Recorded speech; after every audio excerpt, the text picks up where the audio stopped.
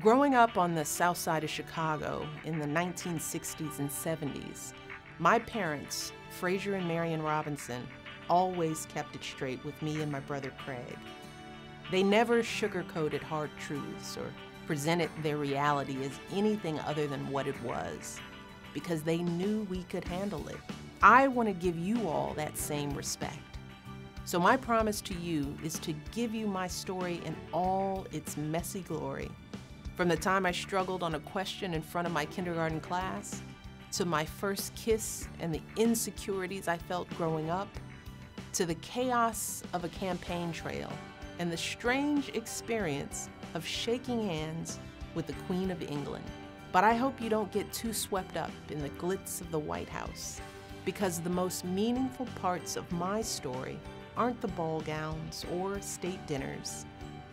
Instead, they're the little things.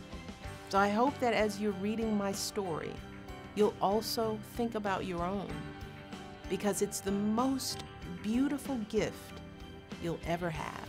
The bumps and bruises, the joys and triumphs, the bursts of laughter, they all combine to make you who you are.